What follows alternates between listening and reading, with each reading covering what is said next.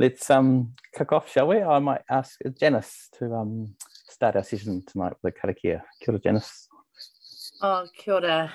Inoi tātou. Whakatakatahau ki te uri, whakatakatahau ki te tonga. Kia mā kina kina kia uta, kia mā taratara ki kai. E hi ati ana te atakora he tioi. He hoka he hauhu. Haumi e, hui e, tai ki. Kia ora. Kia ora, Janice. And welcome everyone to our vaccination special PSA live event. Kia ora, I'm Benedict Ferguson, your PSA president, and I'm going to do a bit of the introductions and then a wrap up at the end. I'll just first introduce who you can all see around the room. First of all, just want to introduce Dr. Siouxsie Wiles, microbiologist, science commentator and associate professor at the University of Auckland and general go-to person for all things COVID related. Kia ora, Siouxsie. Cool. Next on my list, we've got our National Secretary, Kerry Davies. Kia ora, Kerry, coming in from Wellington. And then we've got our PSA special person who is our health and safety guru, Tracy Klenner. Kia ora, Tracy. And Andrea From, who will be emceeing the session shortly, and also Janice Panaho, our kaihatu from the PSA. So kia ora to you all. Thanks for taking the time out of all your busy schedules to run this event tonight. Lots of questions have come through from members, so we'll rip into those shortly.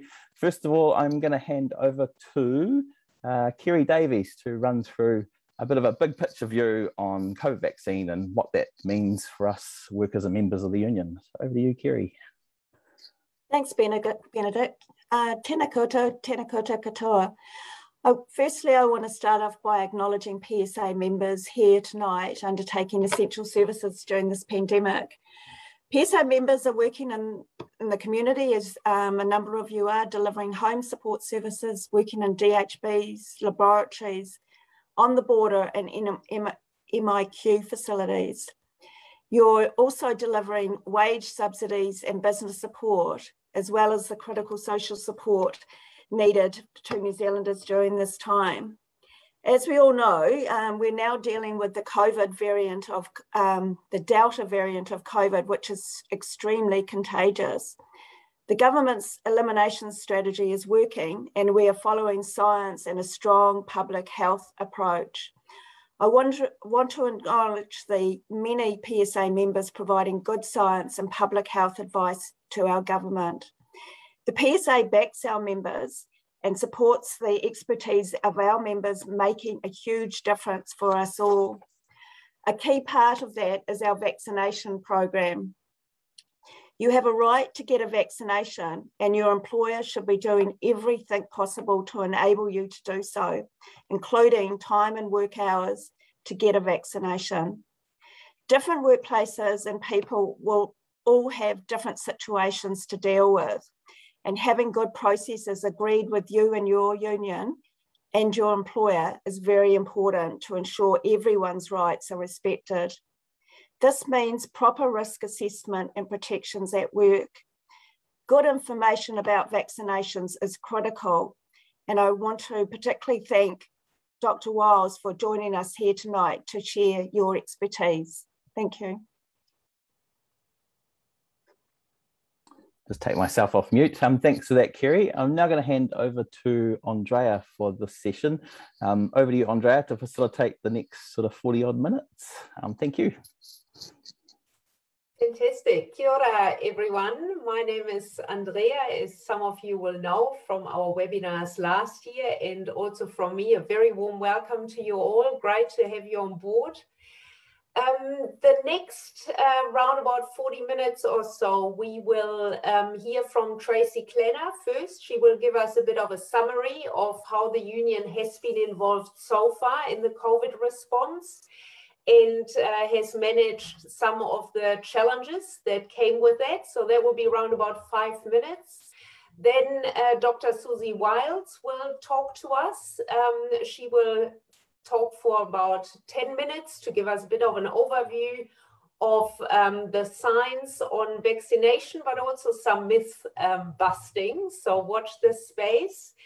And after that, we'll have 25 minutes roundabout for question and answers. We have received many questions via Facebook, via email. So we will ask a lot of those. But if you have questions during the webinar, of course, please ask them via Facebook and we will get back to you. So first of all, Tracy Klenner, please come forward and give us a bit of an overview of how the union has been involved in the COVID response. Kia ora, Andrea, and kia ora, PSA whānau. It's lovely to have everybody here. So as most of you all know, working in this space, COVID-19 is one of the biggest health and safety issues for workers that we've faced in recent times. The PSA and affiliate unions have been working tirelessly to ensure that members have access to vaccinations, appropriate health and safety protocols in the workplace, and all required personal protective equipment and fair and consistent employment practices. We've been listening to the issues that workers are facing across all of our workplaces, and we've spent countless hours working with ministers across the CTU, the Ministry of Health, WorkSafe, and the Ministry for Business, Innovation and Employment to ensure that health and employment guidance is clear and to ensure that workplaces are as safe as they can possibly be for all workers. We've worked across the unions to support standing up the managed isolation and quarantine facilities and delivered one of the largest health and safety multi-employer worker participation agreements to make sure that those workers are safe while undertaking some of the highest risk work in New Zealand. We've supported these workers and workers across the borders covered by the vaccination order to ensure that those who are unable to be vaccinated can be placed into alternative work. With the increased risk to workers from the Delta variant, we've engaged stakeholders across the sectors to ensure that employers are taking this very seriously. We have an internal pandemic response team to ensure we are raising members' concerns to the highest levels of government and making sure that we have up-to-date communication and information readily available for you all. The PSA is here to support members, to work with you all to resolve matters in your workplace, and we have a team of workers too who are available to assist you all. Please ensure that you contact the PSA as soon as possible if you hear of any of your employers undertaking risk assessments about compulsory vaccination. They need to be done jointly with the involvement of workers in the union and agreements made together before decisions are undertaken. Unless you work in the border or the MIQ space, you do not have to disclose your vaccination status to the employer, clients or customers. That's a question we hear a lot from the workers at the PSA. The personal protective equipment and safe distancing in the workplace is the responsibility of your employer. So make sure you let us know if you feel unsafe at work in any way. We're all here to help. Whatever the case, getting vaccinated, if you are able to, will help protect you in your workplace and protect your whānau and the wider community. Kia ora. Thank you so much, Tracy, for the overview. That was great. It might be worthwhile mentioning that if you have any sector-specific queries, you should be directing them to your organizer, or also now leave some comments on Facebook and we will direct them to the relevant people and get back to you. So thank you so much. Dr. Wiles, your turn. We are very excited to hear from you. And yeah, if you would like to take the floor now, a good 10 minutes for your overview, and then we'll get into some questions. Can I just start by saying thank you so much for the invitation to do the session today. And I just want to say a massive heartfelt thanks from me for all of your members, for everything that they're doing, you know, for putting themselves in harm's way, essentially, to keep the rest of us safe. So I can't tell you how much I appreciate your efforts. I know that this is not an easy, you know, an easy job that you're doing, but you definitely have my my gratitude, and I'm going to get a bit teary, so I'll try not to. Anyway, okay, so COVID-19. This sort of, in 10 minutes, I thought there was two really, really important things that I wanted to, or maybe three things. Let's see if I can do three things in 10 minutes. Three really important things that I want to talk about. So the first is the Delta variant and how it came about. So the really important thing for people to remember is that this virus likes to turn your cells into virus-producing factories. And then the first thing it does once it turns that cell into a factory is to make more copies of itself, the virus. And the first thing it does to do that is to basically make copies of its genetic material. And so this virus actually has a way of doing that really, really well. But sometimes just by sheer chance, mistakes will be made when it makes that copy. And this is essentially how we get variants arising. So most of the time, those mistakes will be nothing. They're just little mistakes, but they have no impact. And actually, they're really, really useful for us because they allow us to basically track how the virus is changing and who infected who. Sometimes those changes will actually be bad news for the virus. In that case, the virus will die out in that particular host. But occasionally, the virus will basically make a change that gives it an advantage. And then that will be the virus that basically goes on to infect others. And so the advantages that we see are basically advantages at the moment in how infectious the virus is, and potentially also in making people ill. So we're definitely seeing with the Delta variant, more people hospitalized, but we are seeing a big spike in the number of people who are basically secondary cases. So what we know now is that people are probably about 1,000 times, or have about 1,000 times more virus in their swabs when they first test positive, and they're testing positive much more quickly. So it used to be about 6 days was the average when people would test positive. Now it's more like 3 or 4. So what this tells us basically is that those changes that are happening by sheer chance, basically because there are so many people infected around the world, we have more of this chance thing happening, and then we're seeing now these advantages accumulate that basically allow this virus to evolve. So the point is that if we don't stop transmission between humans, this will keep happening. And so the question will be, I guess, how much worse is Delta going to get? What other changes might happen? It could be that changes happen that allow the virus to still transmit, but some other thing, like it becomes less deadly, but that is not at all a given. So it could get worse, or it could just stay the same, but become more infectious. So that's important to understand that, I guess, because when we think about vaccines in the future, we may well end up needing vaccines against a slightly different version of the virus. So this is the fact that countries around the world are doing genome sequencing is allowing us to see what changes are happening. And then if there are changes in the spike protein that mean our antibodies won't work anymore, that's when we'll potentially need to do new versions of the vaccine. Okay, so moving on to vaccines really quickly. The thing I want to, I guess, explain is why we've had vaccines so fast. So you'd hear most scientists talking about how it can take 5 to 15 years to get a medicine from our labs into humans. But in COVID-19, with this vaccine, it was done in a year. So how could that be? I guess under normal circumstances, basically what happens is there are 3 phases of trials. So the first phase 1 trials are carried out in a very small number of people, and they look at safety and dosage. Then when they're finished, we move on to phase 2 trials, which are carried out on a larger group of people and look a little bit more about safety. And then phase 3 are carried out on more people and are all about, does this actually work? So what normally happens is those processes happen, those trials happen one after the other, usually with really large gaps in the middle while everybody argues about who's going to pay for the next phase because they're very expensive. At the end of all that, then all of that data is gathered up together and it's given to the regulators, and then they take their time to go over it all to decide whether or not to approve that particular medicine for use in humans.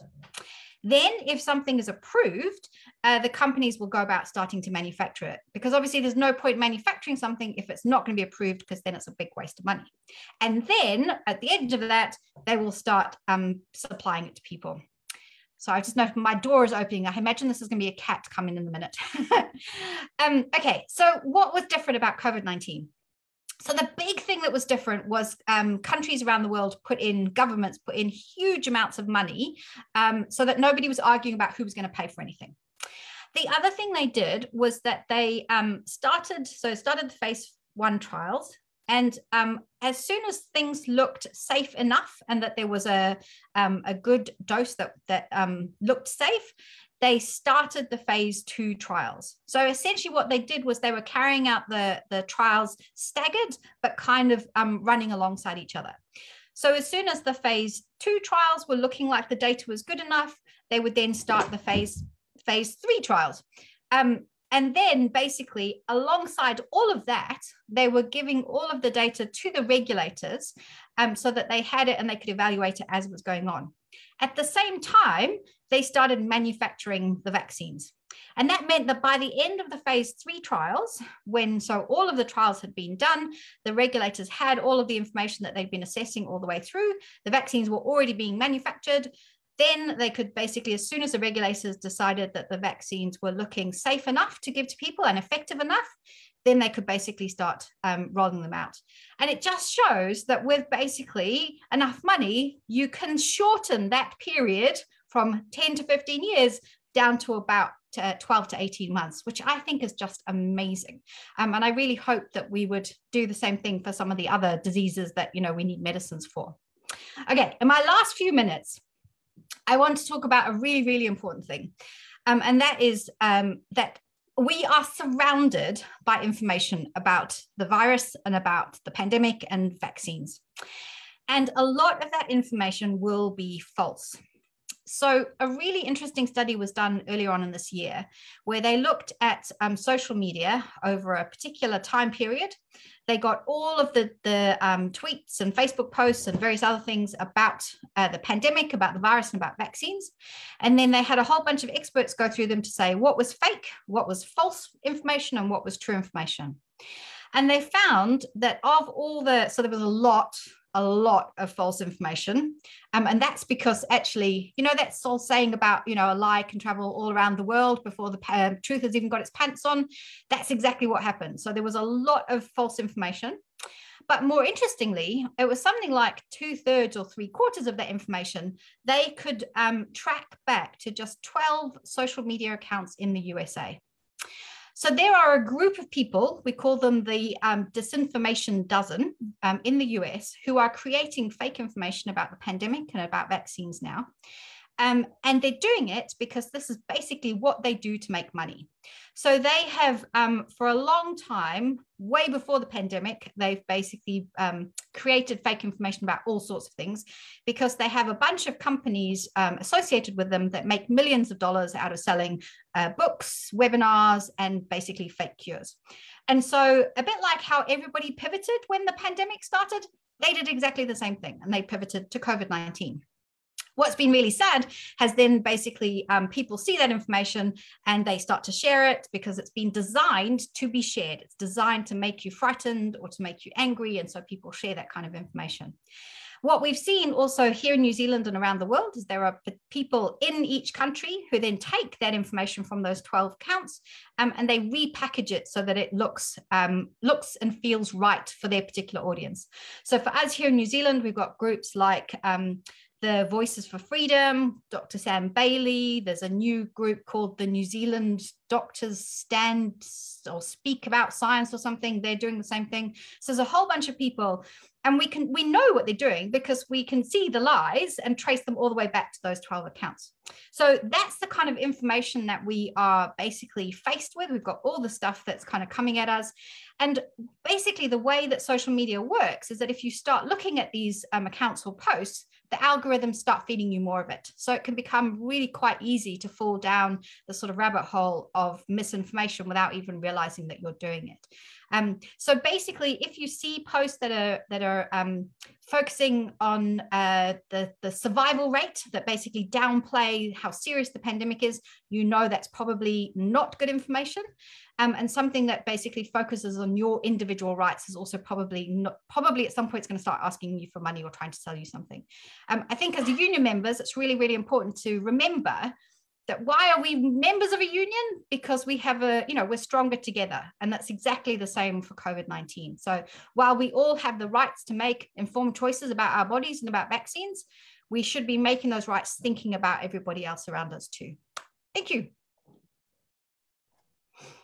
Wow. Thank you so much, Dr. Wiles. That was amazing. I think it feels a little bit like you gave us a bit of an insight into a whole big different universe, really. And you definitely already busted a myth for me. And that was the one about, you started with saying that the mistakes that the virus makes produce the variants. I always thought they purposefully you know, change so that they can survive. So I had no idea that a mistake leads to these variants. So that was quite insightful. Thank you. As I said, we have a lot of questions, and we also have quite a bit of time. So we can run through them and deal with them in quite a bit of detail. And if your cat came in and you want to bring her back to wherever she belongs, you can, because we have the time. There she is. What's her name? Mischief. Mischief. Oh, well, there you go. Well, I'm sure she's interested in everything you have to say tonight as well. So we'll keep her as part of the audience. Maybe we'll start about some of the questions that relate, broadly speaking, to the levels of vaccination. And we got one question about the percentage of the New Zealand population that needs to be vaccinated for herd immunity. Can you give us a little bit more insight into that? Yeah, so herd immunity is essentially this idea that once enough of us are vaccinated, we can kind of protect everybody. So it's a number that very much depends on the infectiousness of the particular organism and how it spreads. So we've got an airborne virus that is extremely infectious. And that means that that number is going to be very, very, very high. So the modelers here have done some modeling, and it looks like it's going to be up at sort of 90% probably, in order to get that kind of what we call community immunity. I don't like calling it herd immunity. So it's going to be really, really high. And what we have to remember is that number includes our children. So lots of countries at the moment are working on a much lower number, and a number that really only applies to adults and not children. And so it's basically no country is going to reach that until there is a vaccine approved for children. So the reason there's no vaccine approved for under 12s yet is because children were not included in the early trials, mainly because when the virus first came, it was very clearly it had this age structure, right, where the older you were, the more chance you were of having a really serious infection, and it went up exponentially. It was the data is quite astonishing. So grown-ups were the focus for the first trials, but children have been included in the more recent trials. So under 12s are currently enrolled in trials. That data is expected towards the end of the year. So hopefully by the end of the year, we'll have good data. And it may well be that they get a different vaccine from us. So there are lots and lots of different vaccines and trials at the moment, probably over 100 or something in the different phases of clinical trials. And one of those is a vaccine called Novavax, which is it's a different technology to the Pfizer one, but it's a one that's the kind of vaccine using the technology that we normally make childhood vaccines out of. So I imagine if the results from that look really good, that may well be the vaccine that ends up being offered to children, because it's one that everyone will probably be much more happy with giving children, given it's a technology that's used in lots of other childhood vaccines. So all of that is currently underway, and I hope that we'll have good data from those trials by the end of the year. Great. Very important as well. Do you think there's a possibility for a vaccine that can actually counter multiple variants, or will it always have to be a new one? You talked about the changes in your introduction and the possible need for other or new vaccines going forward. So is there a chance of having like a kill-all vaccine, if you like? So that is something that is being looked at, not specifically about this virus, but about related coronaviruses. So there are hundreds and hundreds of coronaviruses. Many of them cause the common cold, and then there are 3 that cause serious disease in humans. So the original SARS, there's another one called MERS, and then this one that causes COVID-19. And so one of the things that people are looking at is whether you could make a vaccine that worked against all of those, basically. I mean, the same things have been tried for flu for many years. I don't know how likely it is or whether it would happen in the next 5 or 10 years. The other thing we don't know is how the virus will change and what impact that will have on our antibodies. So when we have the thing that our vaccines are all made against is the spike protein. The spike protein is what the virus uses to attach to cells, but it is also the thing that our immune response recognizes. So that's what we make antibodies to. And if there are changes that happen in that spike protein that mean that our antibodies no longer recognize it, that's kind of what we'll need a new vaccine reformulating for. So there are scientists in the lab who are basically taking that spike protein and making lots of mutations and seeing if they can map which mutations are the ones that mean that our antibodies won't work anymore. And then it could be once they've done that they could look at, so what could you make that would work? But all of this stuff is quite early stage. And so at the moment, it's definitely easier to be monitoring what variants there are using genome sequencing. And then because the mRNA vaccines are so quick to change and making new boosters that would basically work against these variants that our antibodies don't work against anymore. In the development of those boosters, I imagine they don't take as long as the development as the vaccine as such, right? No, I mean, it should be a fairly easy thing because all you're doing is changing the sequence of this mRNA. So basically the Pfizer vaccine has got a very, very small amount of ingredients. So its main ingredient is essentially the recipe to make a spike protein. And then you wrap that recipe inside of little balls of fat. And then you add a little bit of salt, and that's just so when you inject it into your arm, it doesn't kill the cells in your arm. It's at the same pH. And then because this little recipe is so fragile, basically we have to store it at low temperatures. And so in order to make the fats okay at low temperatures, we add sugar. So there's very few ingredients. And that way of delivering medicines, in this case, the vaccine, is one that's been used for years on all sorts of other things.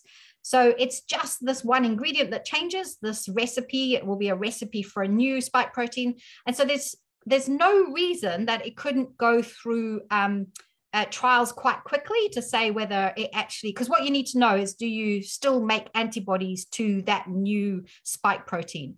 There's nothing to suggest, and would those antibodies be okay?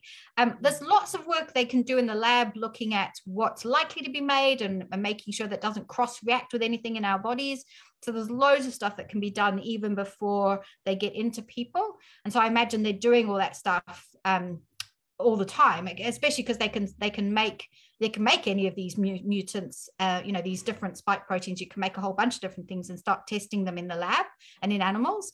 And I imagine they're probably doing that so that you could get into humans as quickly as possible. Fantastic, thank you. You have a wonderful way of explaining something so complex. It feels like I can make my own vaccine tonight here in the kitchen, but of course we are not encouraging anyone to do that. But it's very clear, and I think people can actually get the gist of what you're saying in such a complex matter. Well, one thing I will quickly say, I'm not sure whether there are any questions on this, but I think it's important to talk about. So a vaccine is basically a way of giving your immune system a kind of a detailed map of what it is that needs to protect you against. And so our immune response after vaccination is exactly the same immune response that you would have normally. It's just a quicker one. So think about the job of the virus, as I said, is to turn your cells into virus-producing factories. And the job of our body is to go, no, thank you very much, and to try and kill the virus. But the cell it's infected has to tell the body that it's infected first. And this virus is pretty amazing in that it's got ways to try and stop the cell from doing that. So that's why basically after you get infected, there's a couple of weeks where it takes time for your body to get going. Think of your immune response as being like a whole bunch of like the armed forces, I guess. You know how we've got like a Navy and an Army and an Air Force, and they all work in like one in the water and one on land and one in the air. Well, our immune system is exactly like that. So we have special cells that work in our blood, and we've got special cells that work in our nose and our mouths and various things at different kind of surfaces. And then in each of those forces, just like in the armed forces, we've got different kinds of soldiers. And so when somebody gets infected, what your body needs to do is to say, hey, bring the right army to the right place and bring all the right soldiers. And that takes time. What a vaccine does is basically gets the army in the right place with all the right soldiers, so that when you get infected, everything's there and can happen. So that's why it's really good at protecting us from severe infection. So we know that someone who's vaccinated is much less likely to end up in hospital or end up dying. But one of the things that's been really disappointing about this vaccine is that it doesn't stop people from getting it completely. So even though they'll have less symptoms and stuff, they unfortunately can still pass it on to someone else.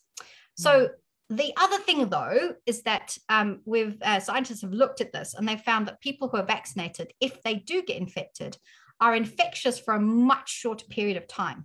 And with Delta, every day counts. So if you are infectious for a smaller amount of time, then that is much better. So getting vaccinated is still about basically protecting you from severe infection, but it's also about trying to, if you did get it, spread it to far fewer people.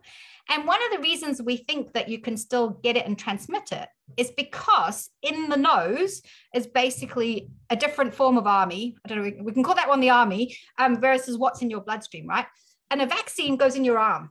And so the vaccine is basically generating one type of army, which is a really protective one. And what we really need is an army in our nose. And so it may well be that in the next few years, the next generations of vaccines are ones that you actually have up the nose, which will then should stop transmission. So again, all of those types of things are still in trials, but are not quite ready yet. But that's one reason why it's really disappointing that this vaccine doesn't stop transmission, but it does reduce it, and it certainly protects people from severe infection. Right, thank you. Thank you for clarifying all of that. I would like to talk a little bit now about some of the hesitations that some people might have before getting vaccinated. And I guess a lot of people are thinking about the longer term consequences. If there are there any disadvantages, any risks of getting vaccinated against COVID-19? Yeah, so that's a great question, right? And I think is definitely something that people are concerned about, because, you know, people are asking me, well, what are the long-term consequences? And the answer is, well, they've only been used in people for a year, so that's all we can tell you, right? But what we can say is that there's highly unlikely to be any. So I think that people are also worried about the fact that this is a new technology, so using these mRNA vaccines. But one of the things to explain about them, I guess, is that it's very clever. So they're also using about 30 to 40 years of research in the lab and in animals before they got to humans. So this is not something that just came out of nowhere. It was something that was developed over many years, was really kind of accelerated when SARS and MERS happened. But basically, because SARS was got rid of in like 20 years ago, and MERS has never really infected that many people, it's quite hard to catch. You basically catch it from camels. And so it hasn't, you know, there's not been that many cases. So there's never been any money putting into making a vaccine from that in humans. But we've learned a huge amount about the trials done in animals with those kinds of vaccines that basically got us to the stage where we are today. So one of the things about this technology, though, is that it basically uses a process that happens in every single one of our cells every single day. So basically, if our cell wants to make a protein in order to do something, it has to take the recipe for that protein and make it. So in our cells, the recipe is in the form of our DNA, but DNA basically is locked away in the nucleus of our cells. And the little machines that basically turn that recipe into proteins are outside of the nucleus. They're called little ribosomes. And so what our cell does is it basically, when it wants to make a protein, it makes a photocopy of the recipe, which is RNA. And then that RNA leaves the nucleus, goes to these little machines and makes the protein. So all we're doing is basically giving that recipe to our cells and saying, please make this protein for us, which they do. So this recipe, this mRNA is really fragile. It doesn't last for very long. It probably only lasts for a few hours or days. It gets taken up by the cell. The cell makes it in its little ribosomes. And then the cell goes, hang on a minute, this is not a human protein. This is like, it's got things that I don't recognize. And so it chops it up, and then it basically shows it to the immune system. And then that's kind of it. The immune system comes, it clears it all up, but it also makes these memory cells that will remember what that protein was when it sees it again. So as I say, it's using a process that happens in our cells every day. And it's unlikely that it's going to have any really severe long-term effects. Normally, when we see side effects from vaccines, they happen in the kind of days or weeks or months afterwards. And so that's why we're kind of seeing some of the things come up now. So the things that are really rare take kind of millions of people to see. And with COVID-19, because there are millions and millions of people infected. And now I think something like 4 billion doses of vaccine, of the different vaccines, have been delivered around the world. So we're starting to see those rare things. And one of the major ones with the vaccine that we're using is this really rare side effect where in a very small proportion, like really small portion, we've given 3 million doses in New Zealand and we've had one case, is this impact on the heart. So it looks like it happens in younger people, sort of in their 20s to 30s. And that basically is usually mild, but in the case of this one person, unfortunately wasn't. And so it's really important that if somebody has like chest pains or a racing heart, in the kind of days or weeks after they've been vaccinated, that they immediately go, to the emergency room and say, I've been vaccinated. This is what my heart is doing. Because if they catch it early enough, they can help treat it. So that's one of the only real things. All of the data so far is suggesting that they're safe. And I think what we have to balance that not knowing against is what we do know about COVID-19. And it's really clear, even for healthy people, that COVID-19 is really bad. So a number of people who'll be left with, symptoms for 6 months to a year. And this is, and there's some still going, like 500 days after they've been infected. It's kind of amazing, really. So we know that that's a real thing. And we know, for example, this heart problem that comes with some of the vaccines will happen to far more people as a result of infection. So what you have to balance is something that's very rare with the things that actually we do know are much more frequent and happen with infection. So if you had a member in your whānau that is hesitant to get vaccinated and you were asked for 3 main points to actually convince them to get vaccinated, what would you say? That's a really hard question because it kind of depends why they're hesitant, right? So there are some people who, and some communities, who've had like really bad interactions with healthcare or really bad interactions with the government. And so they're rightfully hesitant about things, right? So you kind of have to understand what it is that is the reason behind someone's hesitancy in order to be able to kind of connect with them and try and talk them through that. Kate, I'm going to kind of appeal to us as kind of, I'm not involved in your union, but I'm involved in my own union, that this is about a collective response, right? That we do this for each other. And if you've ever heard of that thing that, the tragedy of the commons. So basically, if enough of us, we can manage a few people not doing something, right?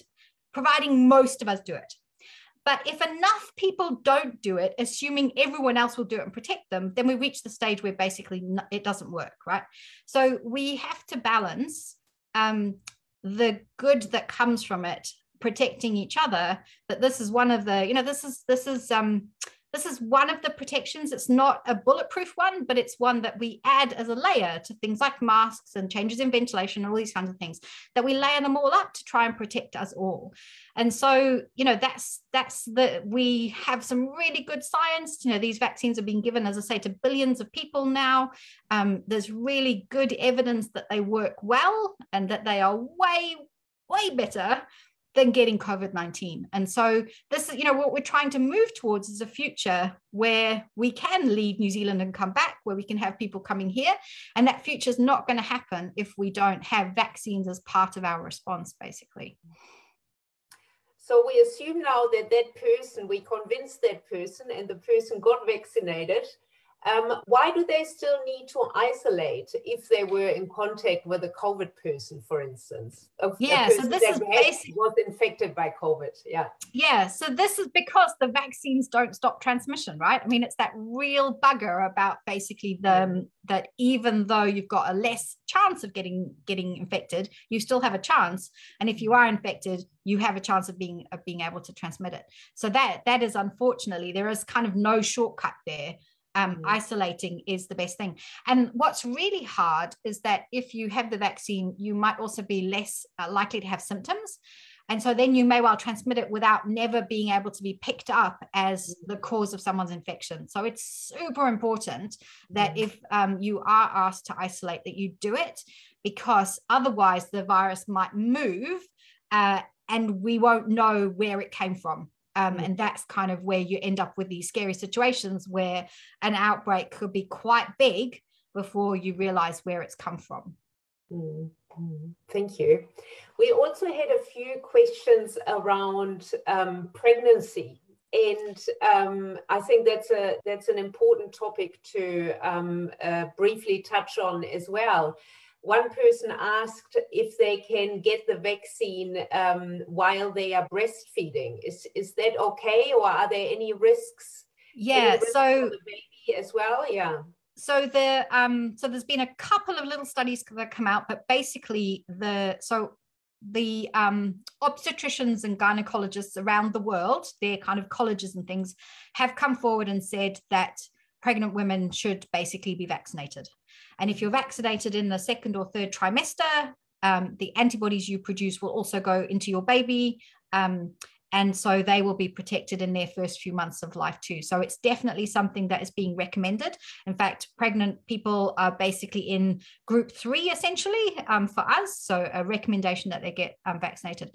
And that's because it's really, really clear that being pregnant is also a risk factor for very serious COVID-19. And there's some awful stories now going around of basically pregnant women having to have C-sections, to deliver the baby, and then the woman dies. So it's a very serious infection, and vaccinating is definitely a way to protect you and your baby. There's been a few little studies done on women being vaccinated after they delivered, to have a look at whether, I think there was some people are concerned maybe the vaccine gets transferred in your breast milk. And so I was just reading a study yesterday where these women basically gave milk before and after being vaccinated. And then they used the very same test that we would use here on a nasal swab to see if they could identify the virus. And so looking for that genetic material from the vaccine, and found nothing at all. So it's basically completely safe to be vaccinated. And what will happen if you're vaccinated is then you will make antibodies, and those will probably be passed to your baby through your breast milk. So a really protective thing that you're giving. In terms of impacts of the vaccine on, so people are worried, I think, about fertility and stuff. And so there's been some studies now looking at couples who were undergoing IVF at the time that they were vaccinated and comparing them with couples that weren't vaccinated. And no impact at all on successful pregnancies. So nothing, looks like there's no issues there.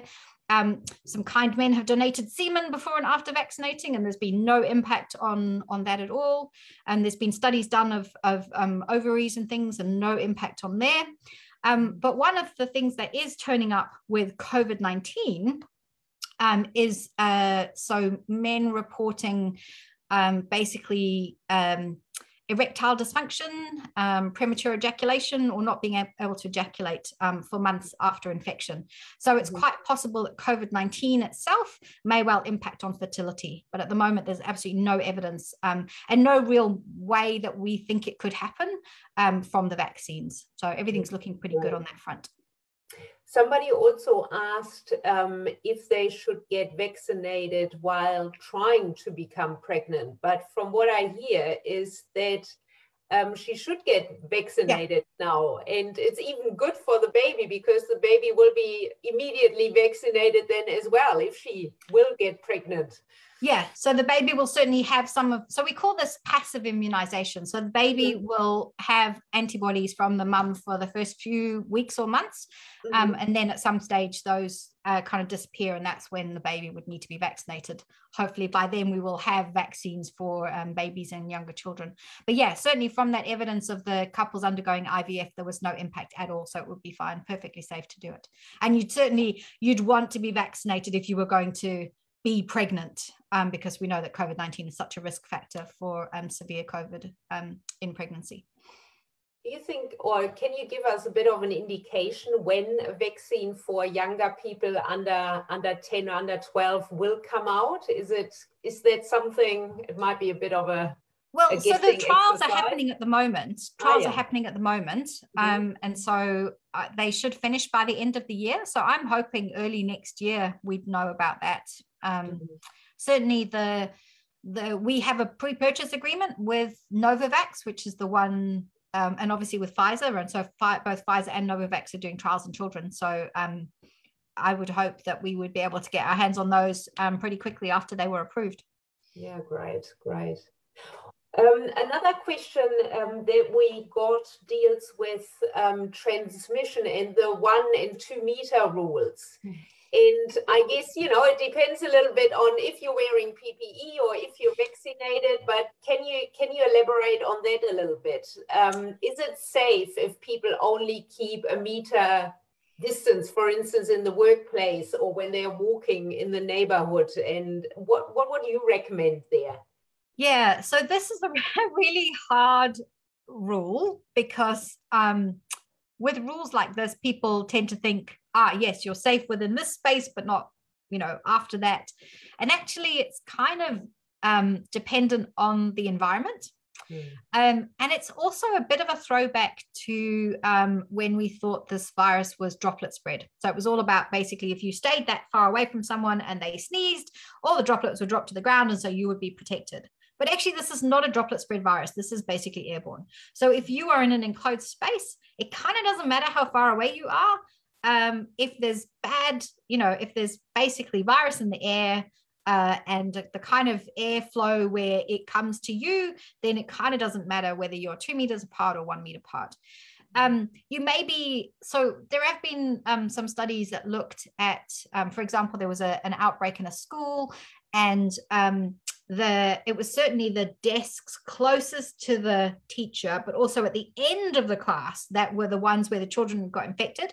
And that's probably to do with airflows. And so basically probably more air circulating in the middle of the classroom versus kind of around the edges and stuff. So it's a rule that worries me slightly because I don't think there's a hard and fast. I think if you're in an indoor environment, then you're basically sharing air and it doesn't matter how far apart you are. Outdoors is a different matter because obviously there's much better airflow outside.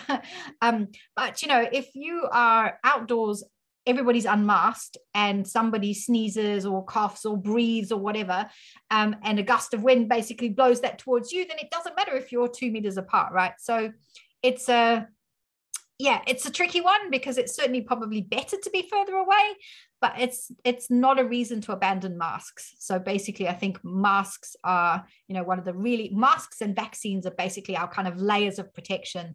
Staying a little bit further away from others is fine, but it's not going to be as good a protection as masks or vaccines. Thank you.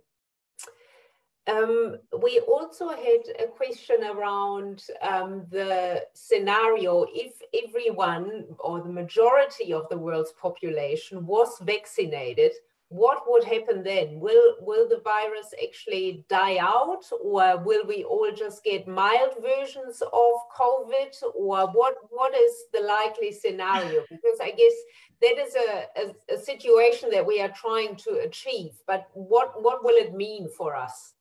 So unfortunately, it's not a situation we're trying to achieve, not globally. So 75% of the vaccines that have been administered so far have gone to 10 countries. So the vast majority of the world is not vaccinated, and it's unclear when they're going to get vaccinated because supply is such an issue and it's basically being bought out by rich countries.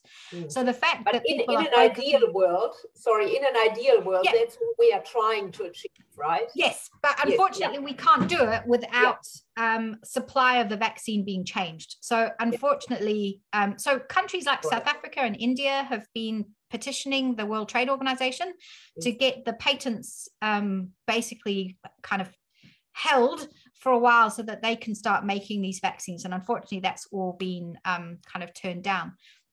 So there is a research institute in South Africa that has basically been trying to make the mRNA vaccines on their own. And I think they've been quite successful. So it may well be that they can start supplying stuff, and they may well even decide if their vaccine works that they will basically give it to the rest, you know, to the countries that are not being able to get access to supplies from Pfizer and other companies. Anyway, so I think that's a really important point, right? Because my real worry is that we end up with two worlds. We end up with the vaccinated world and the unvaccinated world. And the problem is that there is no guarantee of protection to the vaccinated world if we just allow this virus to keep circulating in the unvaccinated. And a really good example of this is tuberculosis. So tuberculosis is an airborne lung disease caused by bacteria. It was like a leading cause of death 100 years ago. And then when antibiotics were discovered in the kind of 40s and 50s, it became a treatable disease. And it's a hard disease to treat. It takes like 6 months with 4 antibiotics, but it is treatable. The problem was that basically rich countries treated everybody and then kind of ignored the rest of the world. And so what's happened over the last sort of 40 years, I guess, is that the bacteria has evolved. It's evolved to become drug resistant. And now we're all at risk from an airborne bacteria that causes tuberculosis and that is resistant to drugs because we basically ignored it in parts of the world that didn't have access to drugs. So we should learn that lesson and not do it again. And unfortunately, I worry that we are doing it again. But you know what, I guess moving forward, so what we're left with, I think the reality is it's going to be with us for a while. I mean, we're even seeing those countries that are basically using a vaccine not to try and stop transmission, but as a way to open up. And they're opening up, and you know, children are not vaccinated, and so rates of infection in children are rising, and more children are being hospitalized. So instead of using this incredible tool to help us cut down on transmission, countries are kind of wasting it and allowing transmission to happen. And so what we're likely to need is, you know, boosters for new versions. And I think in New Zealand, we're going to have to make really serious kind of decisions about how we treat, you know, the border. What does this mean about people coming in if they could basically still be infectious, depending on what kind of level of vaccination we have here. One really important point I want to make is that the vaccine is safe and effective, but some people won't mount a good immune response. So there are some people with some diseases, basically that means that their immune responses are not great. So one of those is a disease called chronic lymphocytic leukemia. And so people with chronic lymphocytic leukemia, it's perfectly safe to vaccinate them, but they don't mount a very good immune response. So we may well be able to vaccinate everybody in New Zealand, but we will have people who are essentially unvaccinated because their immune response hasn't worked, right? Their vaccine hasn't worked for them. And I think we need to be really careful because in the UK, those people are basically just being thrown under a bus, right? They're just being told, well, you're vaccinated now, so you can go out. But actually, they're not protected. And so we have to be really careful, I think, about how we treat this disease long term. Because if we allow uncontrolled transmission, you know, if we don't stop it, and we may have good ways of stopping it once most of us are protected. But if we don't stop outbreaks, we could end up killing those people who are basically vaccinated but not protected from that vaccine. So this is why many of us are saying we need to treat it like measles rather than treating it like influenza. So we should still, you know, once we're all vaccinated, if a case comes, we should still basically do contact tracing to try and isolate things and stamp out little outbreaks rather than just leaving it so that it just sort of circulates around and infects people all the time. But it's a hard future ahead of us, I think, really. And I think we have to be realistic about that. Yeah, it sounds like viruses of, you know, all kinds and dimensions will be, and impacts actually will be with us in the future. And you already elaborated on a few things on how we can prepare for that. Do you have any closing remarks that you would like to make going forward? Oh, I think, you know, we're obviously in a really difficult time at the moment, and obviously many of your members are especially, you know, kind of caught up in all this. I think we have to remember that actually one really interesting thing to point out is that we're doing something quite extraordinary here in New Zealand. It's really sad that Australia have basically given up now. And we're going to be one of the few countries in the world that's still pursuing elimination. I still think it's the right thing for us. If we think of that collective response about protecting each other, it is absolutely the right thing to do. Because what it does is it gives us options.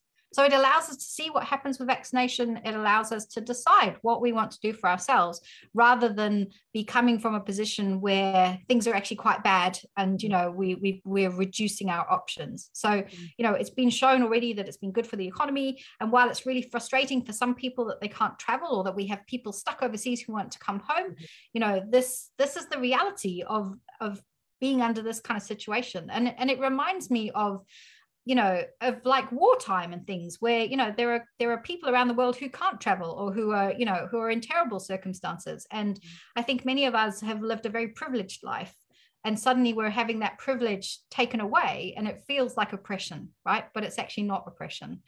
So I think we need to remember that and keep in mind that by protecting each other, you know, we can do the right thing. And because we're doing this, countries around the world are looking at us kind of with amazement, but also now are actually trying to knock us down. And I think that's going to be because for many countries who could have taken a similar path but didn't, you know, they're living quite difficult lives. And this idea of learning to live with the virus is learning to live with death. It's learning to live with long COVID and all of its impacts. And it is learning to live, you know, with a level of stress that we actually don't experience, right? Because we've had a very different experience of the pandemic. And I think we kind of need to keep that in mind and really think about looking after each other. Because as I say, taking this path at the moment, it doesn't mean we're stuck to it forever, but it gives us more options moving forward. Thank you so very much. I learned so much. I really like, you don't get that from a news article or from politicians talking about the virus or vaccinations or PPE or infection rates. So thank you so much. I'll hand over to Benedict. I think he would like to say a few things as well, and then we'll close with a karakia by Janice. Thank you so much. Thanks, Andrea. That's great, Siouxsie. I just want to capture some of the myths. I guess the myths that you busted for me was a bit around the speed that this vaccine came about, and that idea that the phase 1, phase 2 trials kind of went concurrently, as well as the data being shared with the regulators. That was how it got into the market so quickly, versus the traditional way of phase 1, look at it, then phase 2. So that was really helpful for me, because that's what a lot of questions I've had is, how could you make a vaccine so quick? Couple of points there resonated with me, and I bet it resonated with a lot of members, that stronger numbers and collective responsibility. That when we think about what we do, it's not about what we do for our own protection, it's what we do for our friends, family, and the wider community in all our actions. And lastly, just your ability to distill highly complex information down so that we can all grapple with it and go, oh, I get that. It's been it's been an eye-opener for me. Just thank you again for taking the time to spend an hour of your evening with us and our members. I'm sure they've been appreciative. And just one other shout out to, I think it was Mischief, who made a cameo appearance. That was quite lovely. So thank you.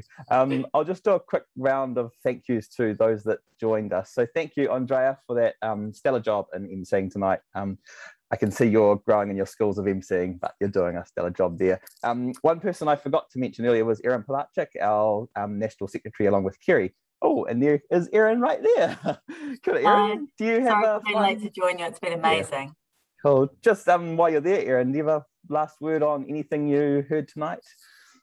Oh, no, just this has been amazing too. Cool. I've learned so much. Dr. Wiles, thank you so much. It's been You've been generous with your time. And Andrea, you are an absolute star. Thanks. Cool. Kia ora, Benedict. Kia ora, Erin. Thanks to our colleagues who were here earlier, Kerry, and who was on the line, our health and safety expert from PSA. Thank you so much. And lastly, to two people you haven't seen tonight, which is Brendan Lane and Bronte Amundsen, who's been working behind the scenes with a little tech, making sure this all works for us. So just wanted to acknowledge them. Over to you, Andrea. Do you have a last word to say there? Yep. Yes, I think we actually need to thank all of the participants and the audience tonight as well for coming along and for listening and for taking this webinar and everything you learned back into the community and discuss it with your colleagues, with your friends, with your whānau. And if you have any further questions, as I said at the beginning, please leave them on Facebook and we will get back to you. And please share the webinar as well if you enjoyed what you heard. So thank you. Thanks for that. Oh, kia ora, Dr. Siouxsie Wiles. I just want to acknowledge it was absolutely amazing. I'd like to take you out to our communities, to Māori and Pacifica, because it's really needed in terms of encouraging them. I could wrap you up and actually take you out there to actually introduce you, because I think they need this more than ever in terms of some of the people that have got real doubts about this virus and about getting vaccinated. And I think you've blown away all the myths, and I'm going to use this information to share with our communities tonight. So thank you again, and I'm going to close our meeting now. And I'd like to thank our team. We do a brilliant job working together. But yeah, so thank you again for coming along. So inoi tātou. Ka hiki te tapu, ka wātia ia te ara, kia tūruki ia te ai, marama, hui e, taiki e. Kia ora. Kia ora. Thank you, everyone. Thanks, everyone. Stay well. All the best.